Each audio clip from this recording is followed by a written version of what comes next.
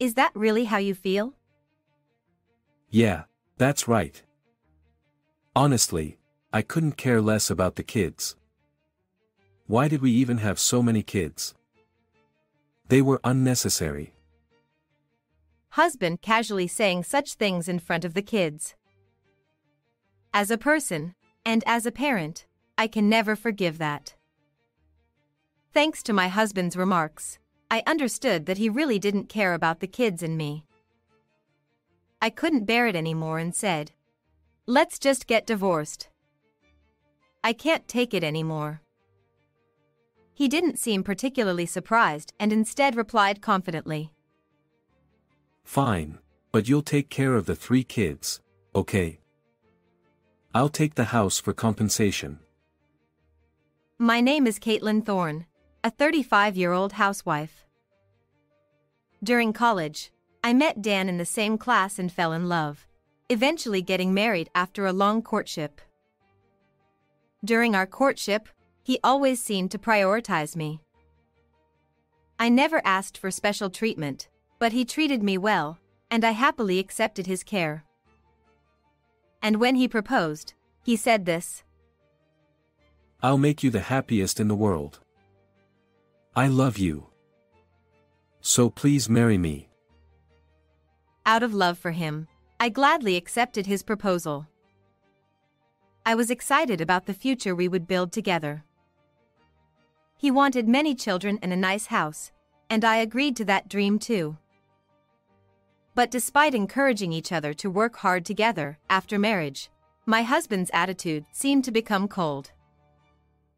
Whether the married life he imagined was different or his feelings towards me changed, I couldn't figure out the reason, but since there were no major problems in our married life, I left it as it was. I hoped that my husband would become kind again as he was during our courtship. A few months later, I gave birth to twins.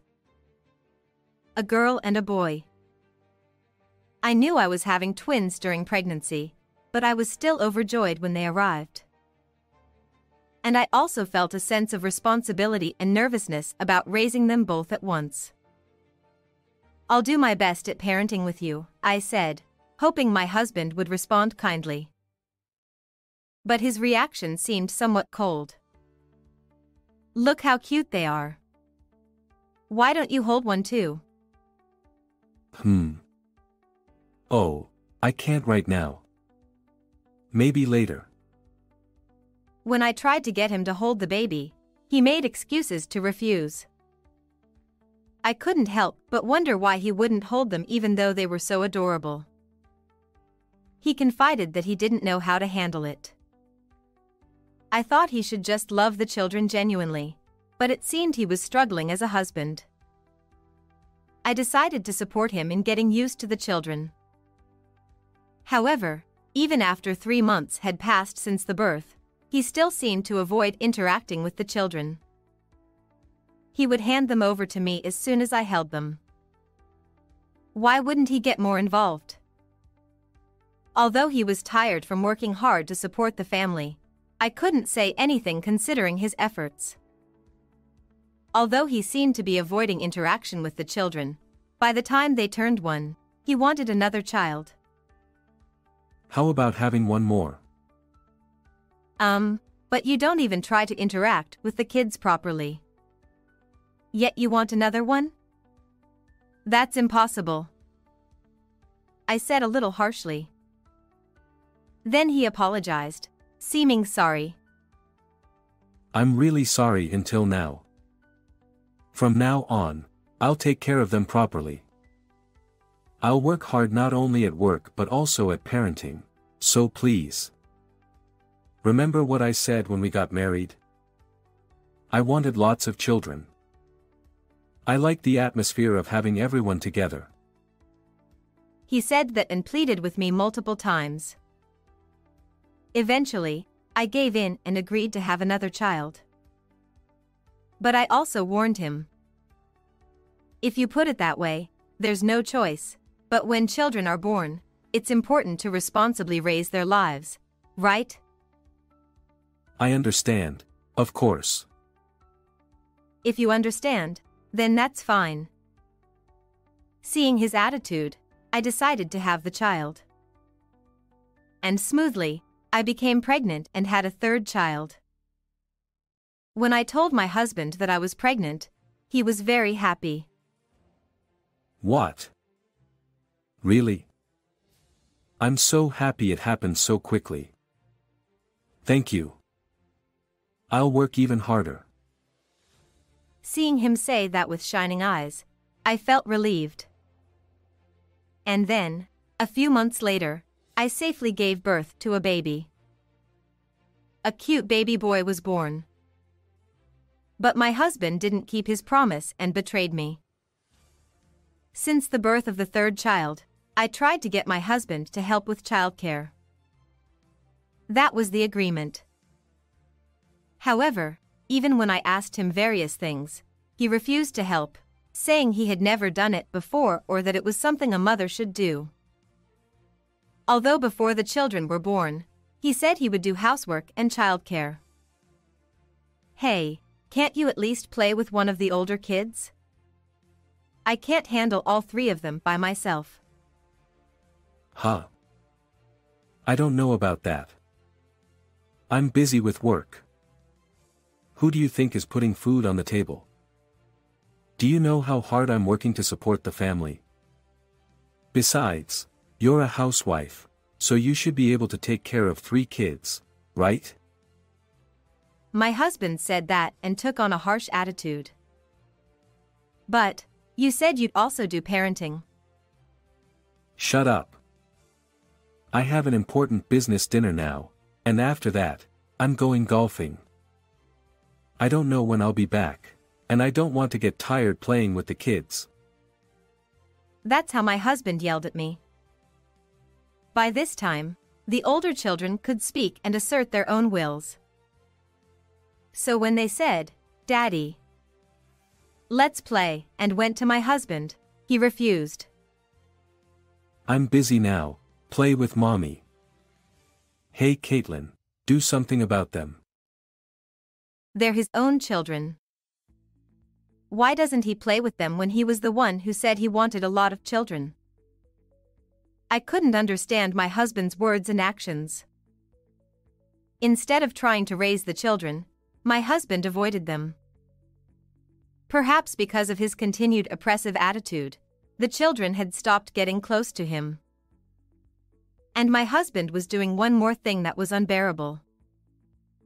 He stopped putting the money he earned into the household. Originally, my husband was an outdoorsy type and often went on trips and drives.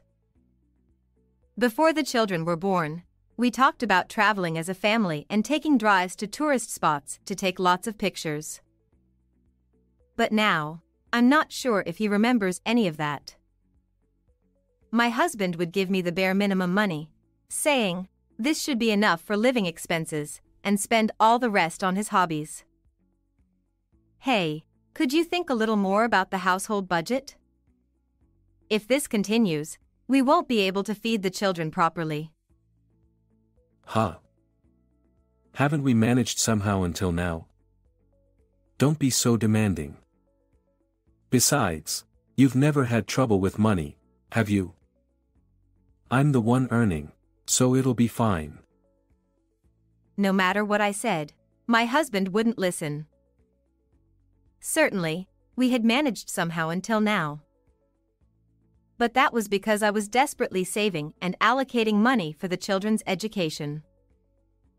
Now, I often have only 2 meals when I have some extra food, and usually, I have to get by with just 1 meal. Moreover, we were living in a dilapidated second-hand house that needed repairs urgently. So I bought tools from cheap stores and home centers and repaired them myself. But he didn't seem to notice my efforts. Because he would come home drunk almost every day. My husband would always go to a hostess bar with his juniors after work. Since there were often business cards of girls in his suit, he must have been going to various places. Before I knew it, our family had strayed far from the happy family image we had envisioned at the beginning of our marriage and had become a dark, hellish situation with no conversation. I wondered when it went wrong, which choice was wrong, and if I was at fault.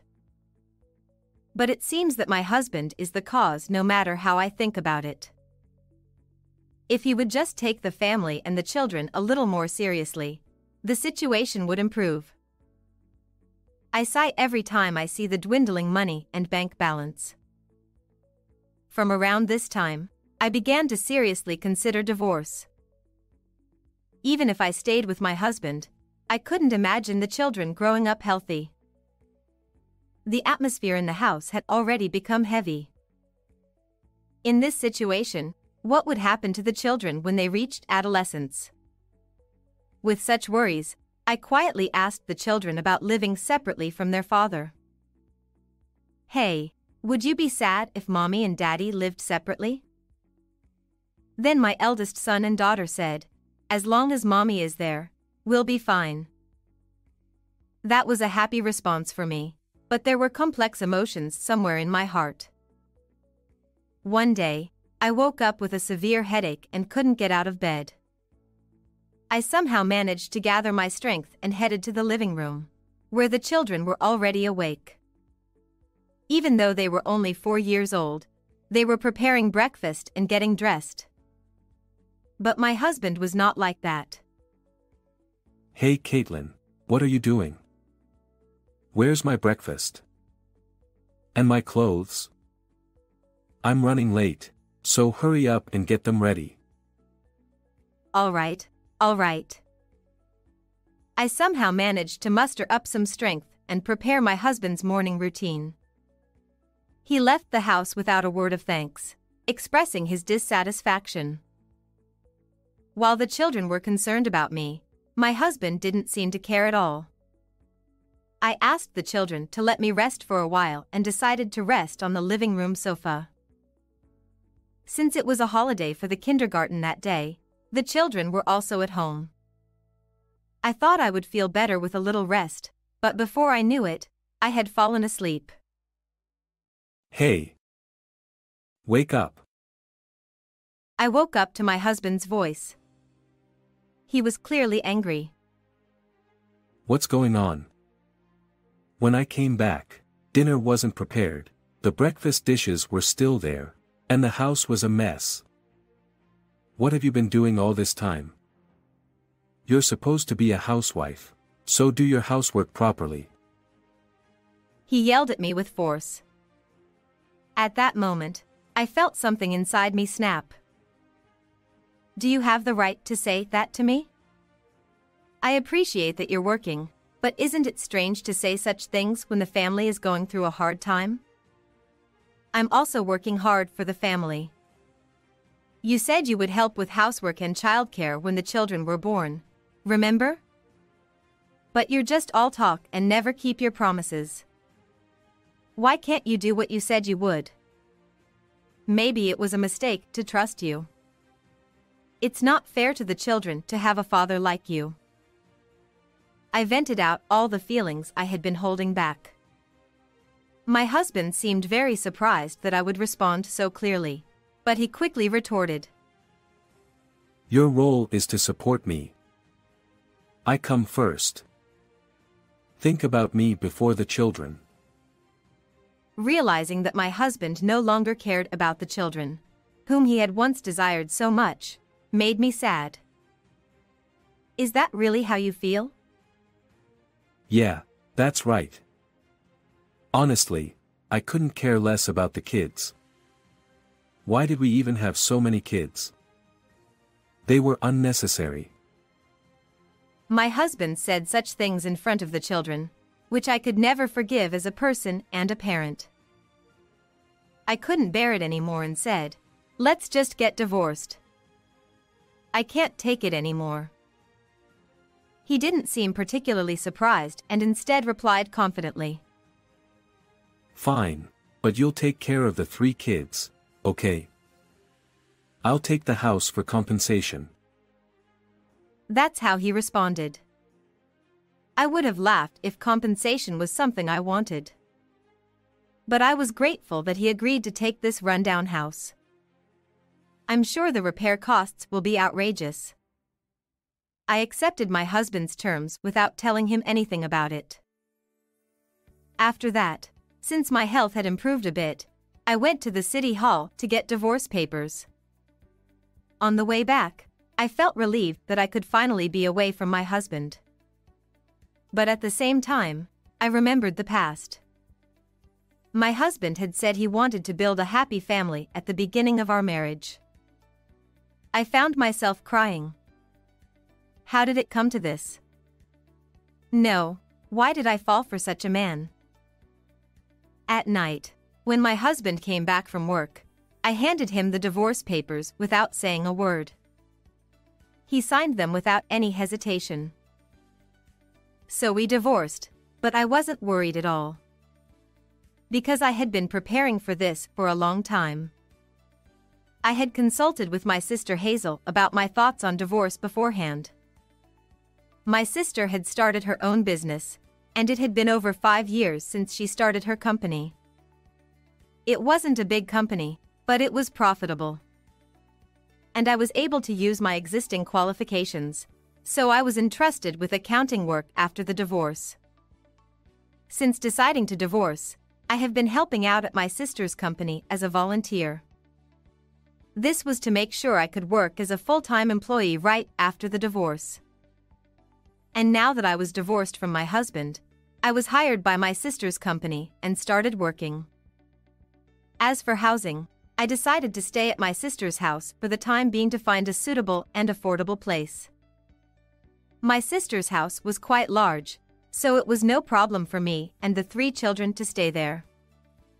Besides, the children were very fond of my sister, so it was a very good environment to take our time to find a new home. About a month later, my husband suddenly contacted me. At first, I ignored his calls, but they were so persistent that I had to answer. Hello? What do you want? What's going on with this house? It's leaking. The paint is peeling off everywhere. It's falling apart. Well, considering we bought a pretty old second-hand house, wasn't that to be expected? But it was in decent condition before. Why is it suddenly falling apart like this? You may not have noticed, but I was regularly cleaning the interior. But for the exterior, we need to hire a contractor. I even talked to you about it, but you dismissed it as a waste of money, remember? It's all your responsibility. That's. How much will it cost to fix all of this? I don't know. Well, buying a new house might be a better option in terms of cost. But can you afford it? After all, you have to pay child support for 3 kids. It might be tough for you to afford a new house. He didn't have anything else to say, and I hung up the phone. Then I blocked his number. After that, I heard that my husband tried to give up the house for free and move back to his parents' house, but he had already told my parents-in-law everything about this situation. Since my parents-in-law were on my side, they apparently turned him away. In the end, my husband ended up living in a cheap rental apartment, spending most of his salary on child support and leading a life where he couldn't afford to go drinking or to hostess bars, feeling the pain every day. On the other hand, I worked hard at my sister's company and supported my children. I was able to move to a reasonably priced and comfortable apartment, and I worked hard as a single mother. My children are my precious treasures, and just seeing their smiles gives me the strength to keep going no matter what. Today too, I put all my energy into working hard to feed my children delicious meals. How did you like this story? Don't forget to subscribe to the channel. See you in the next video.